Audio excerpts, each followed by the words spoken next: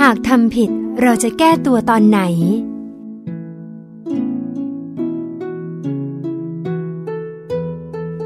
หากต้องการมีความสุขต้องมองความเป็นจริงของชีวิตให้ออกว่าเหตุการณ์ต่างๆที่ผ่านเข้ามาในชีวิตแต่ละเหตุการณ์นั้นล้วนแล้วแต่เป็นภาพจากการกระทำในอดีตของเราทั้งสิ้นเรื่องบางเรื่องดูเหมือนช่างไม่ยุติธรรมกับเราเลยจนบ่อยครั้งต้องตั้งคำถามกับตนเองว่าทำไมเรื่องราวร้ายๆเช่นนี้จึงต้องมาเกิดขึ้นกับตัวเรา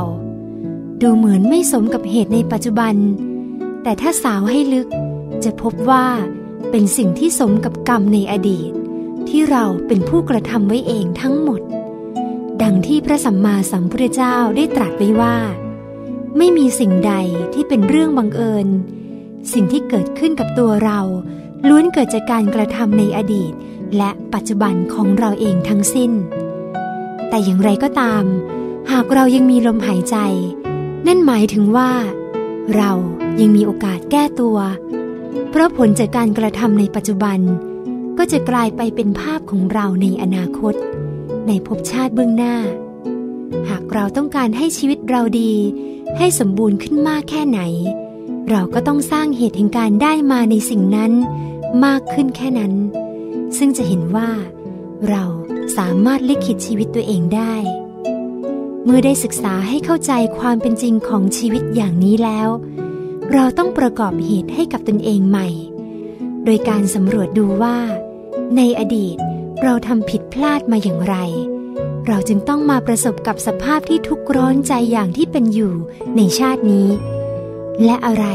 ที่เป็นการกระทำที่ไม่ดีที่จะเป็นเหตุทำให้เรา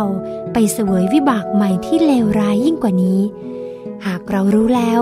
เราต้องรีบปรับปรุงต้องเลิกทำดูเหมือนยากในตอนต้นแต่มันก็ยากพอสู้หากเราสู้สิ่งนั้นก็ไม่ยากเมื่อรู้และเข้าใจอย่างนี้ให้เราลิขิตชีวิตของตัวเองใหม่มุ่งทำความดีอย่างยิ่งยวดบกพร่องตรงไหนก็ให้รีบทำรีบแก้ไขให้ได้ในขณะที่เรายังมีสิทธิ์ใช้ลมหายใจอยู่เพื่อที่เราจะได้ไม่ต้องไปใช้วิบากกรรมอันยาวนานและบันดาลให้เราได้เจอแต่สิ่งที่ดีที่สุดเข้ามาในอนาคต